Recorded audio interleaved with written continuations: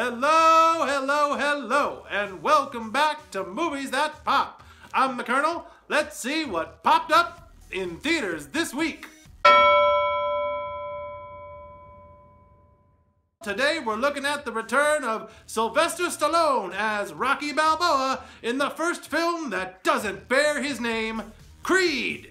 This time around, the story centers on Adonis Creed, the illegitimate son of Rocky's first major opponent, best friend, and mentor, Apollo Creed. And put simply, this movie is an altogether singular film that triumphantly stands on its own. Adonis Creed, as played by Michael B. Jordan, is a fascinating character, and his narrative is compelling in an altogether different way than Rocky's.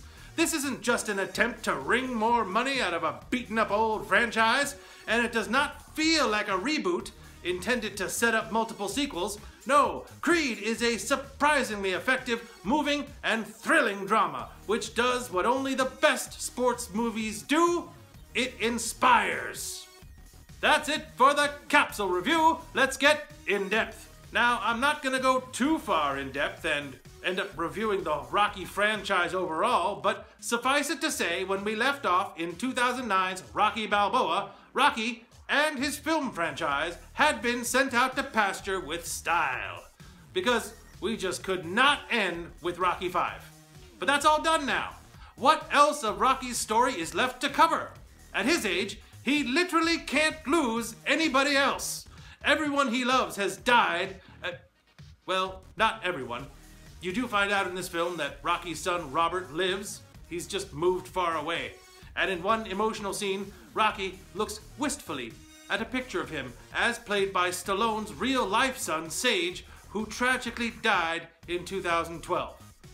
I guess having Rocky Jr. also be dead was simply too much to bear. But as for Rocky, for all intents and purposes, his story is over. We, the audience, know it, and he seems to know it too. Everything I got is moved on, and I'm here. But you know what? It's okay. Because I said to myself, if I break, if I'm hurt, whatever, I ain't gonna fix it. Why bother? And I'm just some bum that's living in your crib, just nothing. You're a good kid and a good fighter. But you got your whole future ahead of you. Mine? Back there, like all them guys on that wall. In the back, in the past. But he still has use, and is put to great use, as a supporting character in the story of Adonis Creed, a young man who has grown up with no father and lived a tough, violent, hard-scrabble existence until Apollo Creed's widow, played by Felicia Rashad, adopted him and took him to live with her when he was a little boy. After that day, Creed has grown up shadowboxing with the ghost of his famous father, even literally during one scene where he stands in front of a projection TV showing one of the Balboa Creed fights. Now that kind of obvious symbolism could come off as corny in less capable hands, but Jordan and talented writer-director Ryan Coogler ground this story so much in reality that it works in powerful fashion. Creed tells the story of a man with every opportunity afforded him due to wealth and privilege, but with a massive chip on his shoulder. A man going after the thing that money, or his lineage, which he tries to unsuccessfully hide from the world, can't buy. When he states plainly, at long last, in one simple line of dialogue, what really drives him near the end of the film, it all becomes clear.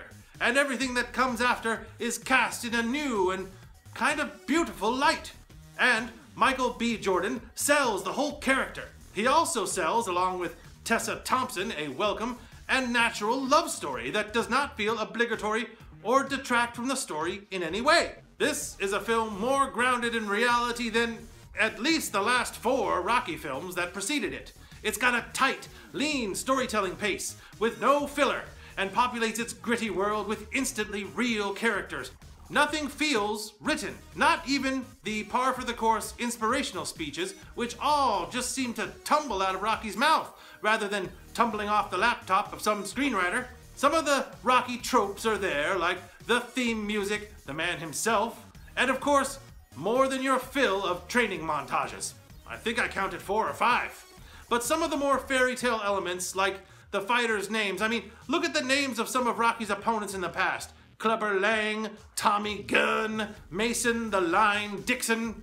Naming this film's opponent Pretty Ricky Conlon is a pretty good step forward for the series when it comes to realism.